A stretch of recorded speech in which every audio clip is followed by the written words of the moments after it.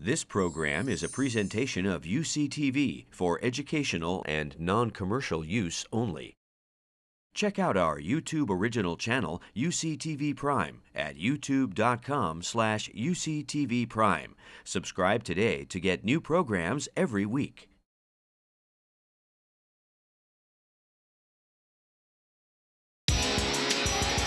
From the University of California at Davis, this is Newswatch. Inside this laboratory, there is no finer place anywhere to train future brewers. This is a man who believes that one must treat beer with the respect and reverence it deserves.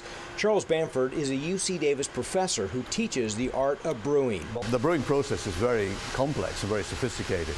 So right the way through from the grain, and we have to germinate the grain and dry it and then extract it and take the liquid and boil it with hops, and then we've got to cool it and ferment it with yeast. Bamford's Introduction to Brewing course is one of the most popular classes on campus. In it, Bamford tells students that brewing beer is more complex than making wine. All the unit operations involved in making beer, there are many more of them, and each of them has to be done exactly right.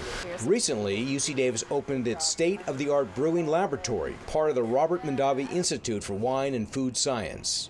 The students who work in this lab are all graduate student biochemists and interested in careers in commercial breweries.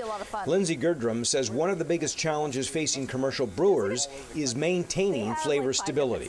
After coming from this program, it's much easier to detect off flavors, and I've become a bit more snobby and more critical with different beers, and I've definitely gained an appreciation for consistency in brewing. The UC Davis brewing program is the oldest of its kind in the U.S.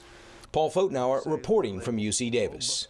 For more information, please log on to broadcast.ucdavis.edu.